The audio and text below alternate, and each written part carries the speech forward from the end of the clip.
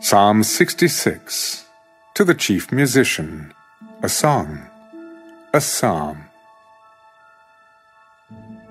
Make a joyful shout to God, all the earth. Sing out the honor of his name. Make his praise glorious. Say to God, how awesome are your works. Through the greatness of your power, your enemies shall submit themselves to you. All the earth shall worship you and sing praises to you. They shall sing praises to your name. Come and see the works of God. He is awesome in his doing toward the sons of men. He turned the sea into dry land. They went through the river on foot.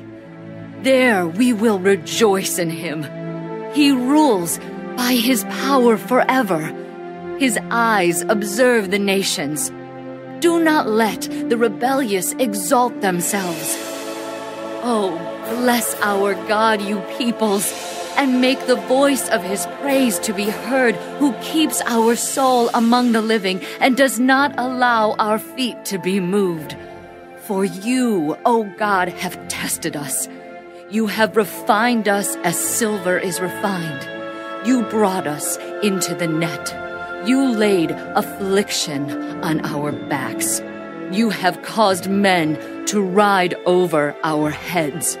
We went through fire and through water, but you brought us out to rich fulfillment. I will go into your house with burnt offerings. I will pay you my vows, which my lips have uttered and my mouth has spoken when I was in trouble.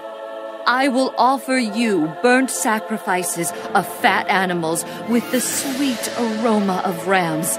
I will offer bulls with goats. Come and hear, all you who fear God, and I will declare what he has done for my soul. I cried to him with my mouth, and he was extolled with my tongue.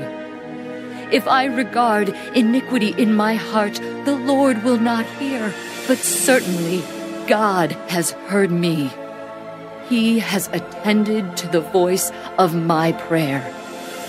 Blessed be God, who has not turned away my prayer, nor his mercy from me.